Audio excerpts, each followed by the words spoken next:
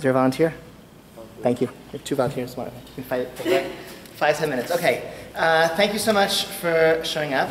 Thank you also, Sarah, for suggesting this, inspiring this convening.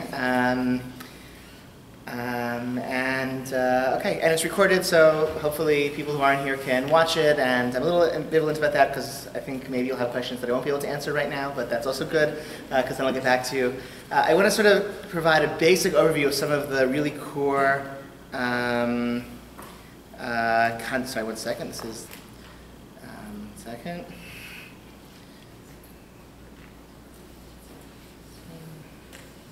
Sorry, that was... core concepts of Hilkhot Kashrut, and some of the, nothing here is obscure or at all controversial, but it's not necessarily widely known. I think it's really helpful. Like I spent the better part of a year in yeshiva studying like Yeridea, Hilkhot Kashrut. I would say of that year, the sources we're going to look at is like 75%, 90% of the halachic questions I get, just the, right, so what we're going to do in the next 40 minutes is like the most productive use of my year in Yeridea, okay? The source sheets that are on the shulchan, that are on the table that you're taking, please take them, but know that they're going to be replaced by better source sheets that are being printed right now, okay? So, mine has 2 different ones. I think they're actually the same. There's different versions of the same source, okay? So, first thing, something that you wouldn't know about keeping kosher from the Torah, but that the Talmud assumes about kashrut, is a concept called tam ki'ikar, which means the taste is like the thing itself.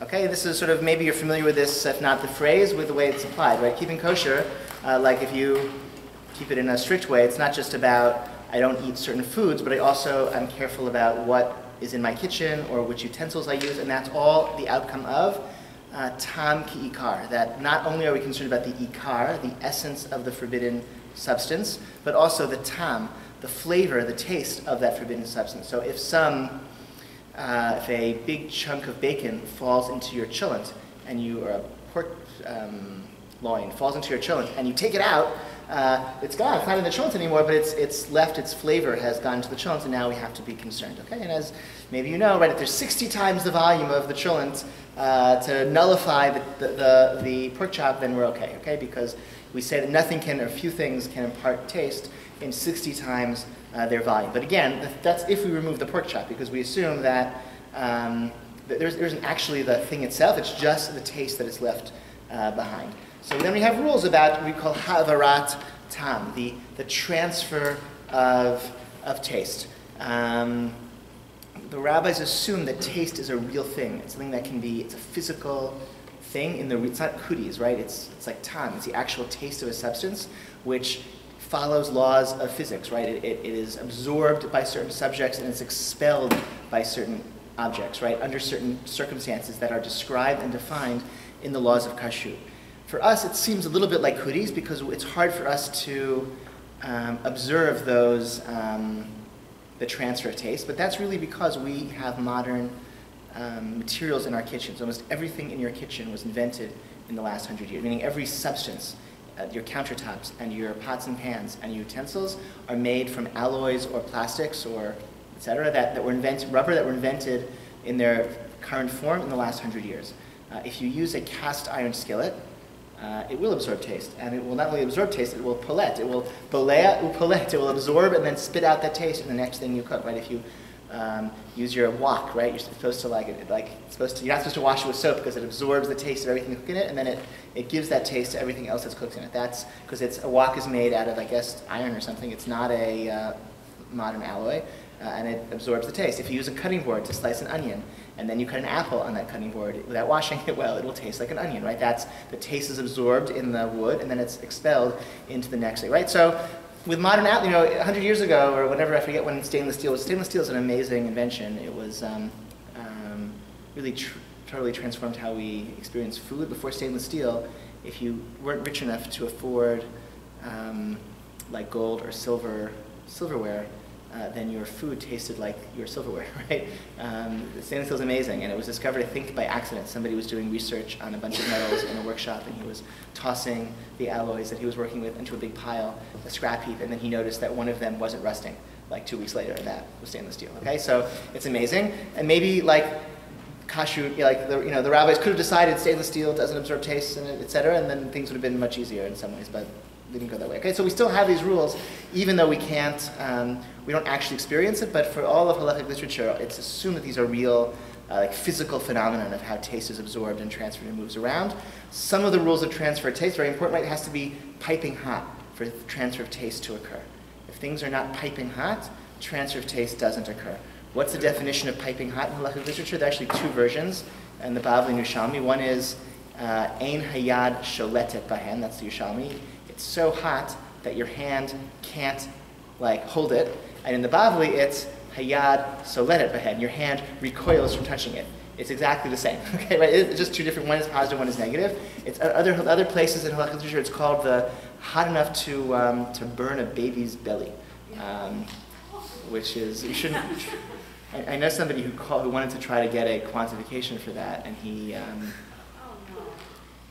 didn't. He called. I think he called like Child Protective Services and said, "How hot is like too hot to like?" And they said, "Oh, you should never. You should." No, I know, but just tell me how hot. I said, "Stay on the line, sir." Right. And then the next day they showed up in dress. So, any event, but this means that if you're washing if you're washing dishes by hand, your hands are there in the sink, and you're doing something with your dishes, then by definition, it's not so hot that you can't put your hands in it, and so there's not going to be havarat tam. There won't be transfer of taste. It won't be absorbed or transferred or swallowed up in one thing or another. So that's another right. That's another like huge ground of leniency. You need heat in order for taste to be transferred. I just thought of one minute.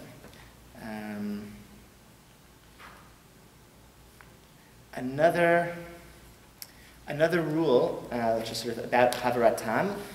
We say, Ein bolea yotzei michaticha el chaticha b'li rotev. This is not in the source sheet, but it's an important principle. You don't have a taste that's absorbed in one thing. Thank you so much. Print a round of paper. Oh, do you mind refilling it? The paper's in the office. Thank you. It's one of these keys. We'll open the office, and you'll find the paper. I think it's like. Thank you so much. I already have one. You listen to someone else. Thank you so much. I really appreciate that. That's Murphy's Law. That's not, okay. That means that if something is absorbed in one thing, it can't leave that thing and go into another thing without rotev, with sauce, or like a liquid medium. Okay, so if you have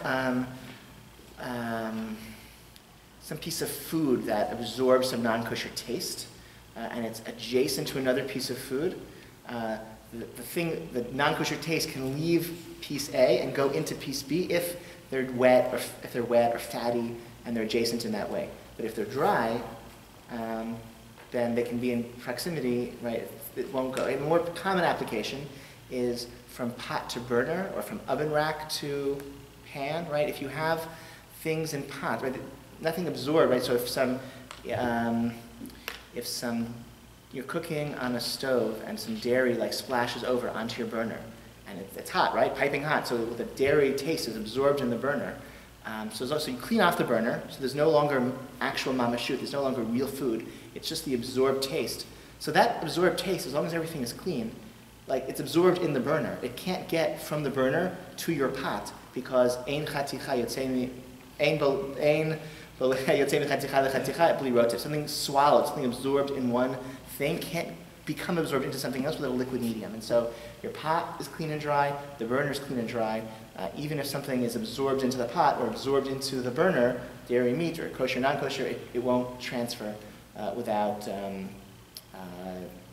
some liquid medium, which is why things are much more lenient for a modern oven. Like we don't cook in ovens the way we don't roast directly on ovens the way they once did, or bake directly on ovens the way they once did. We don't roast things on spits so much anymore. We cook things in pans, in pots, right? There isn't direct contact between food and the surface of the container, right? So that also is a huge ground for leniency in many, many situations in the common kitchen. Got that? Or? Well, I'm just curious, how does that apply then, like, to an oven, in terms of like you have meat and then like. So oven, so an oven, what we're concerned about with an oven really is stuff maybe is one is a question of maybe like the Talmud talks about recha milta lit recha lav, is the smell an issue or not, right? There's tam, what we're talking about, and there's recha, like the smell of things, the smell. So maybe you have dairy and meat cooking in the same oven at the same time, so the smell of one is mixing with the smell of the other, and is that or is that not a concern? And so we say in a small oven it is a concern, a large oven it's not a concern actually, essential halacha, if it's a fan, if it's a oven with ventilation or a large oven, you can actually have dairy and meat at the same time, even in the oven, or kosher, non-kosher in the same oven at the same time. That's the essential halacha in the Shulchan Aruch. We don't do that anymore. We're a little bit more strict. We're worried really about maybe steam rising, maybe the steam rises, maybe it condenses in the oven. Okay, so the sort of the practice that I recommend for ovens is you pick one gender that you cook uncovered and one gender that you cook covered in the oven, and if you want to cook the other gender uncovered, you heat the oven, sort of like kasher the oven by heating it to hotter than the temperature at which the earlier thing was cooked at, or you wait 24 hours and then it's fine regardless. The 24-hour rule we'll get to in a minute. Okay, that will emerge. Got that? The oven, right? Okay. Okay, next. Once we're talking about time, once we're talking about the taste of a thing and how it's transferred, how it's absorbed, and how it impacts kashrut, tam, this taste that we're worried about, it turns out, is only an enhancing taste. A taste that makes the thing it goes into taste better. A good taste as opposed to a bad taste, okay? So, source one, Kol davar she'ta'amo pagum, eino oser ta'arovato, afilu ein ta'amo pagum machmad atzmo, shefnei atzmohu mut'am u'meshubach, ela shepokem ta'arovato, mutar. Anything, a forbidden substance, but it doesn't taste good. So you don't have the thing itself in your tarovet, in your mixture, you just have the taste of that thing, but the thing doesn't taste good. So what you're left with is not the thing itself, just the taste. So what would be an example? So also, he says it doesn't have to be a thing that tastes bad in and of itself. It could taste delicious, like pork chops. But in its tarovet, in this particular mixture, it tastes bad. Why? Because it's pork chops that fell into your ice cream, let's say, right? So that's disgusting. So in that case, even if the little bit of like pork taste is there in your ice cream, that's fine, because that's not an enhancing taste, that's a detracting taste. It's a bad taste. And that bad taste is determined by the context in which it's in. So that's often why is that grounds for leniency, or why is it so significant? It's significant in two reasons. One, because it's, thank you very, very much. So replace the old, they're both, it's hard to tell the difference, I guess, but the one that I want you to have has Yoreh De'ah 95 as source 3. Okay. There's a timestamp on it. There's a timestamp on it. Oh, amazing. She has it already. Great. Okay. That's cool. All right. So since we define whether something is pagum or not, there's noten tam nifgan, whether it imparts a negative taste or whether it imparts a positive taste based on that tarovet, the mixture that it's in.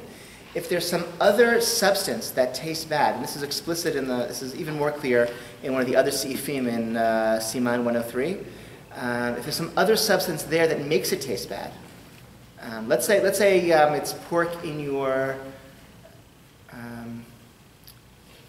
let's say the non-kosher. The example in the Shulchan Aruch is the non-kosher ingredient maybe tastes fine, but because there's salt in this mixture, the salt makes the non-kosher ingredient taste bad. So then, it's still mutar. The tarovet, the full mixture, is still fine. A more common example would be if there's the addition of something that tastes bad. What would be a common example in your home kitchen? Something that you would maybe often put on your dishes, or salt. Salt doesn't taste bad. What do you? Soap. Yes, soap. Exactly. Soap is yes. Soap tastes bad. So even if the non-kosher ingredient tastes good, and it would even taste good in the context of the thing it's being mixed with. If it's mixed in with soap, then it's a tam pagum, and the taste is a bad taste, it's a rancid taste. Soap is mixed in this mixture, and that's also going to be grounds for leniency. So again, if you're doing dishes, doing dishes by hand, if your hands are there, it's probably not, it's almost, it's like maybe you have gloves on, okay? If your hands are using dishes by hand, it's not so hot that taste can transfer, but even so, maybe you're holding the dishes by the side and it is really hot. But if there's soap in the mixture, so the soap is mixed with a non-kosher food, so it's a tam pagum, it's a rancid taste. And a rancid taste, if you're just talking about the tam itself, it doesn't cause kashrut problems. So if you're loading a dishwasher, I always will spread a little extra soap, like outside of the canister. So as soon as the dishwasher starts running, soap is like kind of mixed in there at the very beginning of the cycle, so that maybe I put the wrong fork in or something like that. There's soap in there as well. It's mixed with all the food, and it's the food immediately like imparts a rancid taste, and that is going to be grounds for leniency. But the real reason why this is really powerful is when you combine these concepts together, of this issue of tam balua, of absorbed taste, and this concept that tam nifgan, that a rancid taste doesn't cause kashrut problems, and that occurs because of source 2, which is the continuation of source 1. This is also your day 103.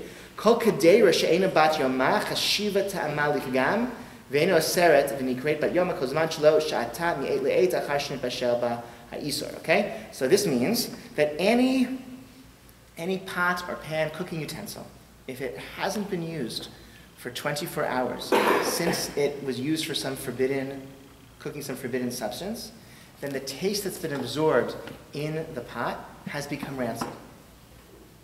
And then the taste that it then expels into what's cooked next is going to be a rancid taste, and it's not going to render the new substance not kosher. So some examples. You have a pot, you use it to cook lobster bisque, okay, on Monday. On Wednesday, you use it to cook pasta. So the pasta, so what happened? So it's cooking lobster bisque. It's clam chowder, let's say clam chowder, that's good. There's that clam taste that was absorbed in the pot, but then 24 hours went by, and so now there's rancid, yucky clam chowder taste absorbed in the pot. You then use it to cook pasta. What gets imparted into the pasta, into the rice, into the cholent, whatever it is? Rancid clam chowder taste.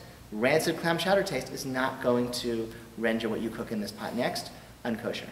So you may say, if that's the case, why do we need kosher pots? And the Talmud asks this question. The Talmud says it's just a gezer, it's a rabbinic decree, lest we mistakenly use non-kosher pots within 24 hours. Okay, but b'di'evet means after the fact. It's the food is kosher. So okay, this means that lechatchila, ad initio, in the first instance, you can't use a non-kosher pot. But once the food is cooked in a non-kosher pot, the pot hasn't been used in 24 hours to cook something non-kosher. The food that's cooked is kosher. Okay? So this means you go to Aunt Sadie's house and she makes you an egg or pasta in her dishes, in her non-kosher pot. So the b'di'evet, like lechatchila, you can't use those pots. B'di'evet, once she's used them to cook something entirely kosher, that food is in fact entirely kosher. Okay? A few important caveats though of this rule. Or caveats and details. One detail, we have an assumption that stam kelim einan b'nei yoma, which means that we can assume that any pot or pan or cooking utensil has not been used for 24 hours. You don't have to know. You don't have to have specific, in the absence of specific knowledge that I used this pot 10 hours ago, we can assume it wasn't used for 24 hours. You go to Aunt Sadie's house, you don't have to ask her when was this pot used, okay? The assumption is and that same is true for forks, etc. Right? We can assume they weren't used within 24 hours. You stick your, like a dairy fork into your meat soup, we can assume that dairy fork spoon was not used within 24 hours. Okay? In that instance, just by the way, let's say you take a more common example would be what's a common example. Let's say you use you have a small bowl of meat soup, and you take a dairy spoon by mistake and put it in the meat soup. So let's think this through. So what's happened? So let's say, is the meat soup piping hot?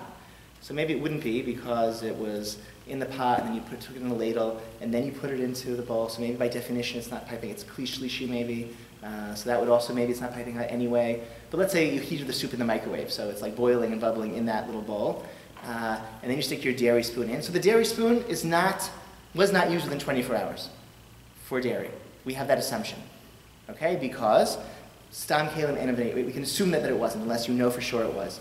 So the spoon now, it's a dairy spoon, and it absorbed this meat taste from being stuck into your bowl of chicken soup. So the spoon now has to be kosher, but your chicken soup, you don't have to worry about, is there 60 times the volume of the soup to nullify the volume of the spoon? You don't have to enter those calculations, but the spoon was not used within 24 hours.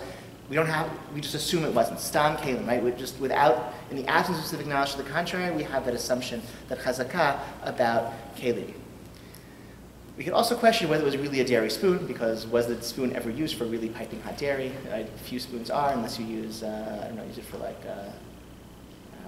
Creamy soup. Creamy soup, yes. Piping hot creamy soup, yes. And if you're putting the dairy utensil into something that's meat, but it's cold, you don't have to do anything? Rinse them off, it's fine. Correct. Yeah, if you're eating cold, you can eat cold cereal with milk in your meat bowls. That's fine. And that's fine.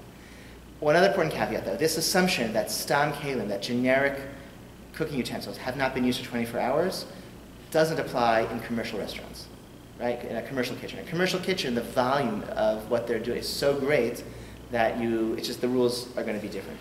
So even though if Aunt Sadie makes you some pasta in her non-kosher whatever, we don't have to ask her, when did you last use this pot? We assume that b'diavad, the food is kosher. In a commercial kitchen, like at a restaurant, even something like fish or pasta, we can't have that assumption that it wasn't used for 24 hours. And so even something like pasta or rice or fish or whatever, something very innocuous, like boiled carrots, since they made it in their pots that were used for non-kosher food, there's a real likelihood that that carrot is actually not kosher because it absorbed the taste from the non-kosher food that was used in that pot just the day before. Unless maybe the restaurant is closed for a long weekend, and you go there right after they open. And, I don't know, maybe then b'diavad, et cetera, et cetera. The more common case in the classical literature was Jewish travelers who would go to an inn and they would give you a pot and say, "Here, cook your dinner." So in that case, so they say, well, shadat tzchak, you don't have you're traveling, you're under extenuating circumstances. That just being in that condition is b'diavad. That is like b'diavad, and so you can use those pots to cook yourself dinner when you're staying at the inn. And that was done. Yes. If you use your melted spoon, dip it into the chicken soup or whatever, does the spoon then become fleshy? Yes, the spoon is not kosher because the spoon was already dairy because it absorbed dairy taste, and now it's absorbed meat taste. So now it has both tastes absorbed inside it. I thought you said if it last absorbed the dairy. The taste that it would impart into the chicken soup would be a rancid taste, and so it wouldn't cause any problems in the chicken soup. But it still has meat and this dairy taste inside it, and so it needs to be kosher. So the food's okay, but the implement is not? In that case, in that circumstance, yes. I had a case when I was visiting in Israel. These people were very religious. We just made a mistake. The wife cooked a parva soup in a milk pan, and put it in a milk bowl, and then her husband gave me a fleshik spoon. Yeah. And then she said, "Oh no, it's the wrong spoon. I already had some." Yeah. So she just took the spoon away and gave me another one. Yeah, that's fine. We'll talk about that next. That's next. Okay, let's go on to the next. So now, source. Wait, one more quick Oh, yeah, question sure. about that part. So is this only the case if it's an object that can be kosher? So is it depending on the material? No. So if you use your ceramic, like something which can't be kosher, like certain types of ceramics or earthenware, tough luck. You might lose if you use a spoon. Yeah. Correct. She asked if this was the case only with things that are kosherable, and the answer is not. It's really about the food that's absorbed and expelled.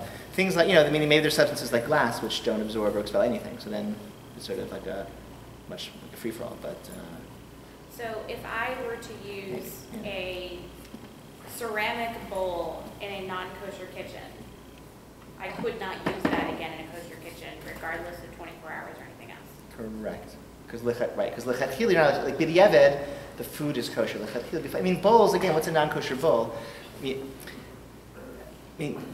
Things that we put on our tables are rarely in contact with piping hot food. So maybe there's grounds for leniency about if it's a serving. That's like a second level conversation. Let's say a ceramic what do you call it, a crock pot, slow cooker, with a ceramic inside part. So if you use that for non-kosher food, even after 24 hours, so after 24 hours, if then kosher food is cooked in it, b'diavad, after the fact, that food is in fact kosher, but l'chachila, it's forbidden, ad initio, it's forbidden to use it. And there's no way to kasher it, so that's tough. Okay, okay, source 3. Okay. Dagim, let's read slowly because this is a little complicated.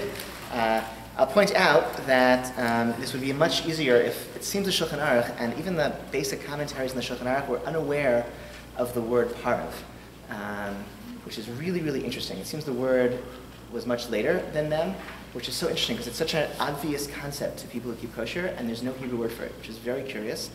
I think the reason why there's no Hebrew word for parv is that it's a much less significant concept in halakha than many people think. Okay, and maybe we'll see why right here. Okay, so what's the case? So this is in Siman 95, starting at 1. Dagim shnishpalu o shnitzlu b'kedera shel basar rechutza yafeh she'ein shum shuman devuk ba mutar lochlam bikutach.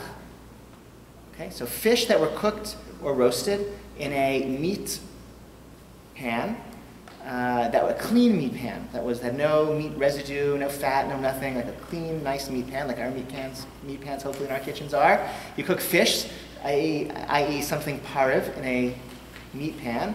You can eat it with kutach. Kutach is a Talmudic, like curds and curds, whey, curds and oil. Yes, it's like a dairy dish they loved in Babylonia, Talmudic Babylonia. Okay, so you can eat this type of. So this is what we call like a meat equipment, right? You cook this part of food with meat utensils. You can eat it with dairy, like actually with dairy. Put this fish, sprinkle it, chop it into your kutach.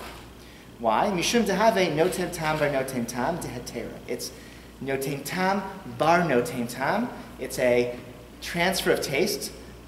Bar, like the son of a transfer of taste, 2-degree transfer of taste, a second generation transfer of taste, dehetera. That's still, everything is permissible. So what does that mean? So we've discussed havarat tam, how taste is transferred. That's noten tam. That's one thing, giving its taste to another. So if something gives its taste to another, and then it goes from that thing into something else, and so far everything is mutar, everything is permissible, that's called nat bar nat dehetera. So what's that case? You have something permissible like meat. It gives its taste into a meat pot. From the meat pot, it then gives its taste into your fish. That is nat bar nat. That's 2 degrees of taste transfer. From the meat to the pan, from the pan to the fish. So far, everything is mutar. Nothing usur has happened, right? Nothing forbidden, no mixture of meat and milk, no forbidden substance. Everything is kosher. Meat into pan, pan into fish. Everything is still permissible. That's called nat bar nat dehetera, a permissible 2nd-degree transfer of taste. And something which has gone through 2 degrees of taste transfer and is still permissible, that thing, according to the Shulchan Aruch, can be eaten with the opposite gender. Actually eaten, mixed in, eaten together with the opposite gender. Amy. And wouldn't it all be null if the pan was used within 24 hours? If the pan had not been used within 24 hours, then it wouldn't be an issue at all. Like it wouldn't Correct. even like... Correct. Okay. So this is like assuming it's been used within 24 hours. Yes, good. Exactly. So then why do we have the concept in modern day kashrut of putting like dairy equipment or meat equipment on hashgacha, which is like So we'll get to, there is a distinction with dairy equipment, which we'll get to later. I mean, the Ramah is more strict, is somewhat more strict, that's why. There's always somebody more strict. Yeah, okay. In this case, in kashrut, it's usually the Ramah, okay? That's, okay. But he's only a little bit more strict, so it's worth paying attention. Okay. V'im lo hayta rechutza yafeh, im yesh mamash, she'al pnei hakaderi yoter mechad b'shim b'dagim asur lachlam b'kutach. But if you haven't cleaned your meat pan first, then you can't eat it with your kutach. That should be obvious. Okay, that's Sif 1. Sif 2. Beitzah bashla b'mayim b'kedera cholevet mutar letet ota b'toch hatarnagolet afilu chadchila v'im bashla b'kedera im basar v'afilu b'klipa asur lachla b'kutach. Okay, so the case in the Shulchan Aruch is a little more complicated. It's an egg that was boiled in water in a dairy pot, you can take that egg and put it in your chicken, in meat, right, to cook it with meat. Even lechatchila, no problem whatsoever, but if it was cooked in a pot together with meat, even though the egg has its shell on, then you can't eat it together with kutak, together with dairy. So that's you have meat boiling and an egg boiling in the same pot at the same time. And I think he's saying that the nat bar nat would be from the meat to the water and from the water to the egg. And he's saying that doesn't work. I think because the water is there, I believe it's like a direct transfer of taste because it's at the same time in the same pot. That's why this second case is different. Now the Ramah says, and the Ramah is really, I should have said, the Ramah is Rav Moshe Isserlis, who is the Ashkenazi gloss on the Shulchan Aruch. Just say one word about the Ramah. He lost in Jewish history, Jewish publishing history. He had this sort of contest with Rav Yosef Karo, and he lost twice. In that the Torah was this great 14th century code of Jewish law, and Rav Moshe Isserlis in Krakow and Rav Yosef Karo in Tzfat both had the idea of writing this extensive halachic commentary on the Torah, and Rav Yosef Karo published first his magnum opus, the Beit Yosef. And Rav Moshe Isserlis wrote a shorter Ashkenazi gloss called the Darchei Moshe, where he says, you left out this and this and this Ashkenazi halachic source, and I'll just add that. Then they each had the idea of writing a condensed, easy to use code of Jewish law, and Rav Yosef Karo published first with the Shulchan Aruch, and the Ramah was left to write his own Hagaot, his glosses, just to sort of put here and there the places where Ashkenazi psak is different. So he lost that. But in so doing, he made the Shulchan Aruch into a book that is sort of universal relevance, right? Because both the Shulchan Aruch and the Ramah, they're both on the same page. We can all use the same book. Okay, so he says, V'yesh machmirim b'tzliya u'bishul la'asur noten tam bar noten tam. Skip the, okay, and some are strict, okay, when it comes to roasting or boiling in a case of nat bar nat. So exactly the case we saw before of the fish or the egg. So what's our Ashkenazi minhag? Is to be strict l'chadchila. We don't cook things, we don't put fish that was roasted in meat pans into our kutach. B'chol inyan, okay? L'chadchila we're strict, ad initio, but b'diavad, if you do it, if you put that fish in your kutach, it's fine. Mutar b'chol inyan. V'dafka l'chol im chalav, v'habasar atzmo, v'alitznan b'kli shalehem mutar l'chadchila. But even the strict Ashkenazi position is to say, okay, don't put your fish roasted in a meat pan directly in with your kutach, but you can put it on your dairy plates. Okay? So you can take something cooked in a meat pan and serve it on dairy, something parv, cooked in meat pans, even for the strict Ashkenazi position, can be served on dairy plates. And vice versa. So you can cook a parv dessert in your dairy baking tins. You can serve it after a meat meal on your meat plates. Does that mean it's a Sephardi one? Is the chatchila okay? Yeah, the Sephardi position, the Shulchan Aruch says you can take that fish and you actually have it with, you can cook pariv,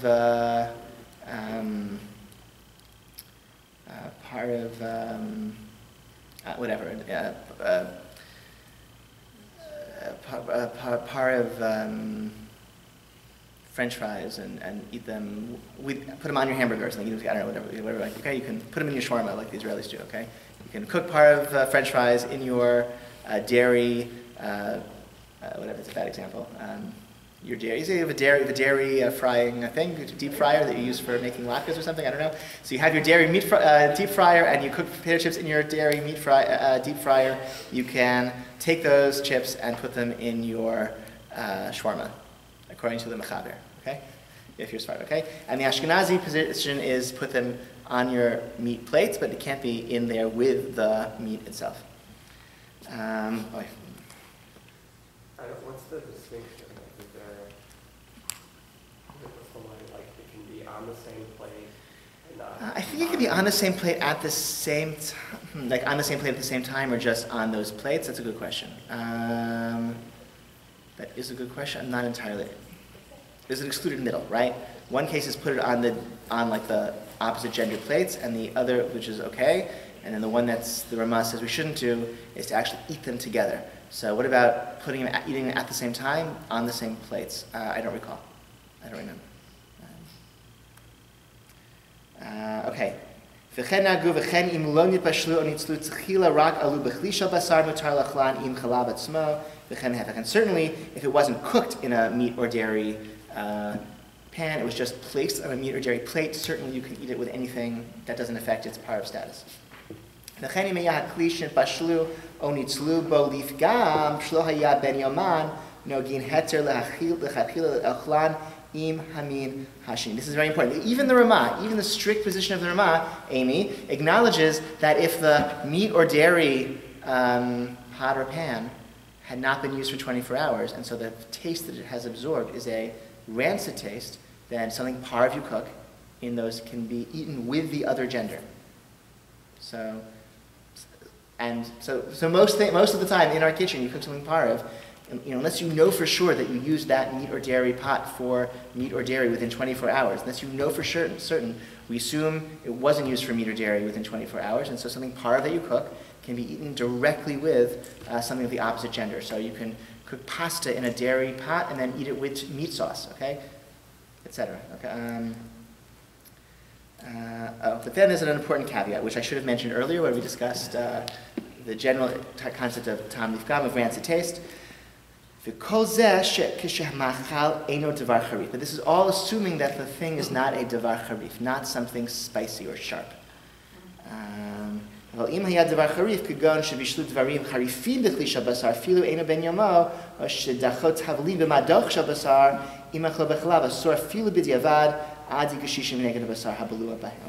the taste is, if it's something spicy, then we're concerned, even if it's pagum, otherwise pagum, because something spicy, we are worried that it awakens the rancid taste and makes it taste good again. So if you have a dairy frying pan and you fry some onions, so the rancid 24 hours old dairy that's in your frying pan gets like freshened up and awakened by the onions, and now these onions have tasty good dairy flavor, and so those onions then have the status of something dairy, and they can't be eaten with meat, nor should they even be like they have the dairy status. So they shouldn't be served even on meat plates, shouldn't be eaten after meat, because they have the status of dairy if it's something davar harif. So onions, garlic, a few other things of that sort. I'm sorry, what? What other things? Horseradish, harif, sharp things. Schug, yes. Can you talk about harif and knives? Okay.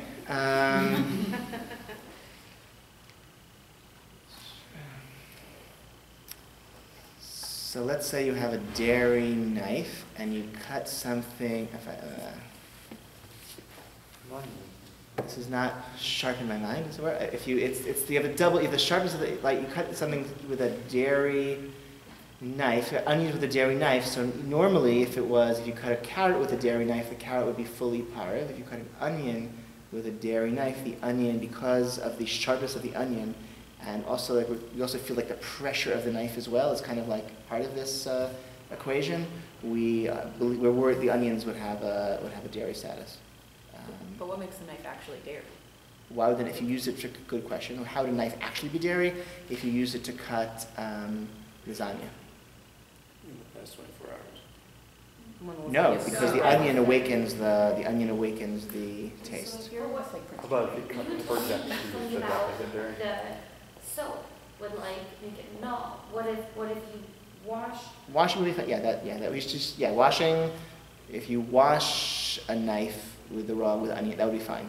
The onions can make a old taste no longer pagum. Onions can't make something that actually is like soap taste good. Onions don't make soap taste, right? So, okay.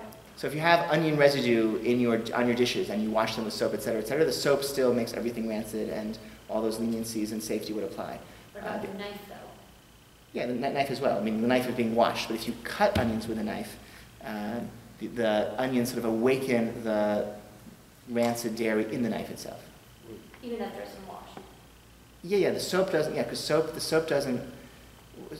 the soap isn't like absorbed into the soap is, the idea is that the soap is there in this mixture. You have dairy and meat and all in the sink together with soap, then there's not going to be a problematic transfer of taste.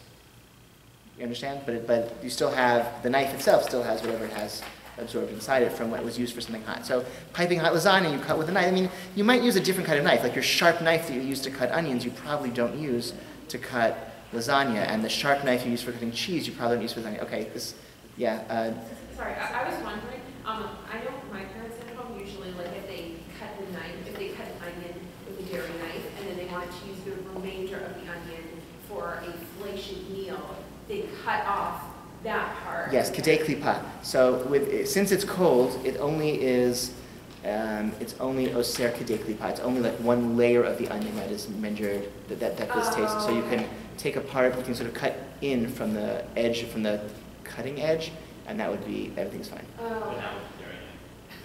With a different knife, with a carved knife, a meat knife, yes. Could it be a fleshig knife? Yes, you could use a fleshig knife, like, half a centimeter in from the plane that you cut, and then you take that middle wedge and discard that, and then The rest is fleshig. the rest would be fleshig knives for onions, yes. Marilyn.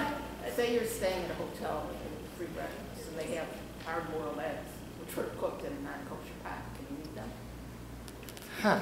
So let's sort of think this through. It's a commercial kitchen, so if you were,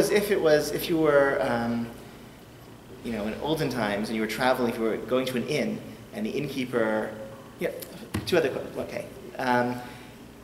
all the halachot of travel. It's an interesting question whether or not they apply in modern times, because in the old times, like before, like recently, nobody traveled for fun. Travel was dangerous and unpleasant, and the only reason why you traveled was because you had to earn a living by like being an itinerant merchant or to some business opportunity or to escape, the Cossacks, whatever. Like nobody traveled for fun. So the leniencies of travel, it's unclear, it's unclear whether it should apply for someone taking a pleasure trip where with a little bit of advanced research you can arrange for like excellence in kashrut. So that's one thing. So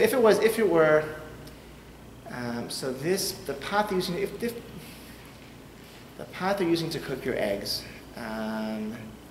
if they use that pot within 24 hours to cook something non-kosher, then the eggs are not kosher. So the likelihood that would be the case. So if it's a breakfast kitchen, if they only serve breakfast and it's only their egg pots, then it would be fine. If it were a private kitchen, bidi eved, it would be fine, since bidi eved, right, once it's been cooked, the food is kosher, even in a non-kosher pot.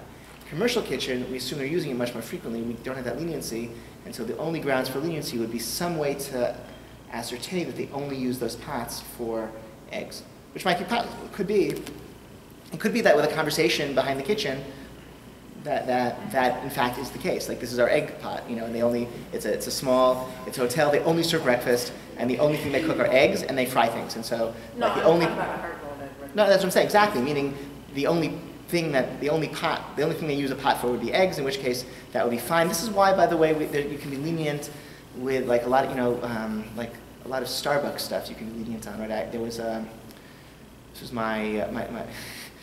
few years ago, like the CRC issued a kind of warning about Starbucks several years ago, and I was like very alarmed and went to my local Starbucks and met with the manager, who showed me like how they make their stuff and wash their things, right? The concern was maybe since they do serve like ham sandwiches, right, at Starbucks, and they heat them and they use like, what if the spatula they're using for like heating, for taking their piping hot grilled cheese and ham sandwiches off the thing and flipping it, whatever, what if they wash those spatulas in the same sink at the same time with the carafe that they use for making coffee, or the thing they use for stirring the milk in the cappuccino, whatever? What if they wash them all together in the same sink with piping hot water? Then that would be a kashrut concern. So I went to, what if they filled the sink with hot water before they add the soap? They stick it all in the sink together, put in the boiling hot water, piping hot water, and then they pour in the soap and start washing it. So I went to the start. So first of all, they said that most of the coffee, like the brewed coffee utensils, are washed in a separate, like special sink just for the coffee products. So they have a special method for like cleaning only the coffee things. and maybe some of the cappuccino, like the thing for scooping the milk or this or that, might be washed in a sink, in the non-coffee sink, but they have a special, like, proprietary soap-water mixture. They don't want to, like, waste soap or not have enough soap, so there's actually a spigot that they have in their sinks that soap water comes out into the sink. So they would never have, like, just hot water filling the sink. They, like, turn the spigot and soapy water comes out into the sink. Because again, it's like a special, like, mixture of soap and water, special ratio they have. And so I was satisfied. I called the CRC, and, like, I think by the time I called, they had, like, already, like, revoked and, like, revised that. It was like a draft document that they revoked and revised. So this was, like, my moment of, like, my proudest moment. Yes.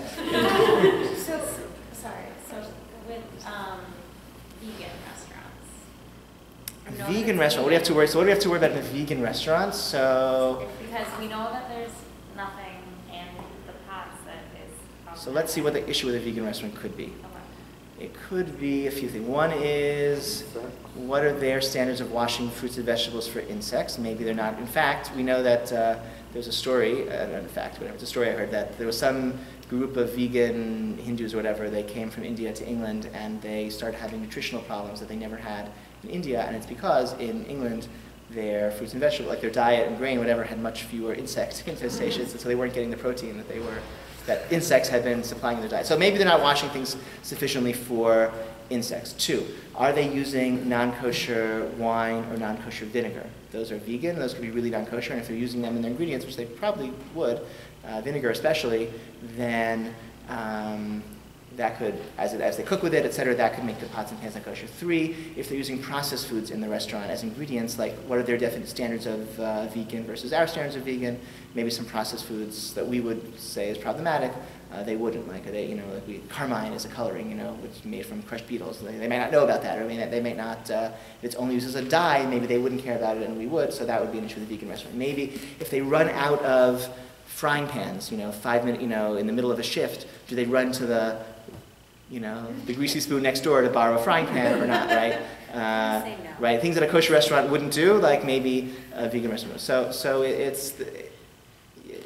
I guess it's possible. It's relatively easy to provide kosher certification to a vegan restaurant, but I wouldn't eat at one without kosher certification because of those concerns. Again, I guess you can decide how real you think those are, and maybe each different restaurants would be different depending on how the seriousness of their veganism or the process that you might learn about how they prepare things. In the U.S., the processed foods issue and the pots and pans issue. I don't know. I feel like they're probably not going to use like McDonald's was sued, right, some years ago for using lard in their French fry thing, but they don't claim to be. They don't claim to, but I don't know. Maybe I could imagine some. There was this grapefruit flavored beer that I saw that's made. It's colored with carmine, which is a beetle derivative, and you could totally imagine that's not the type of thing that a vegan restaurant would be concerned about. So don't order the carmine flavored beer. But if they're using similar types of ingredients in their cooking, then it could have implications for the pots and pans and then other things that they cook. Yes? Just to go ahead and bring up your topic in the last 5 minutes. Great. What's the major issue for a vegan restaurant?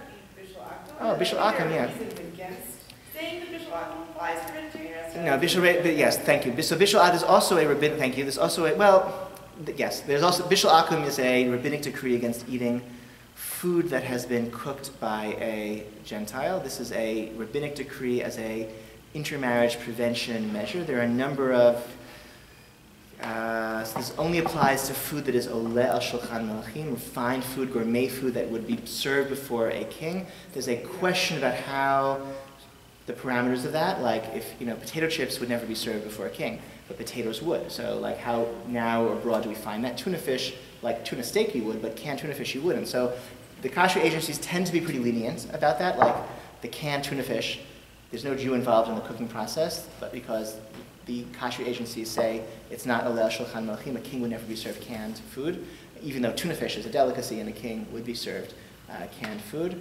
Anything that could be eaten raw doesn't fall under the prohibition of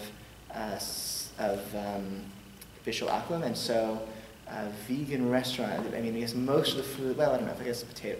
Much of the food at a vegan restaurant, I guess, since it could be, if it's vegetables, they could be eaten raw. I guess not exclusively though. maybe you could say vegan food anyway isn't fit for a king, but that's not true. Kings could eat. Sorry, that's fighting words. No, I mean a king could eat like a really lovely, fancy spaghetti with a lovely marinara sauce or something. Yes. I don't want to take you too much off the topic, but I know we're short of time. I've had a question about a grill, like on a rooftop, for example. It's not commercial, but it's also not private. Can I eat on that? Should I just put down like, do you know what I mean? Like a barbecue grill, a grilling grill. Yeah. So that's going to be that's going to be stricter because you have the actual residue on it. So the residue is charred, but maybe it gives a good flavor to the next thing you cook on it. And because the food is actually directly coming in contact with the grill, we have a whole rubric of stricter Hilkhot would apply. So the grill, if you wrap a potato in aluminum foil really well, then that could go on a grill that isn't kosher, I think. There are ways to kosher grill, but you could just, if you take off the grill and maybe you can just buy, depending on the type of, like if it's a charcoal Weber grill, you can buy like your own. Well, I've also heard there's actual like disposable things you can put on it. That would be okay?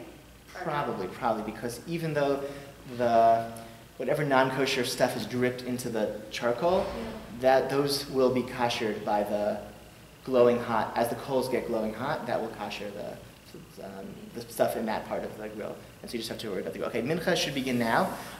You're welcome to email me or call me, or we could schedule another session. This was a lot of fun for me. I'm happy to do this again if there's interest.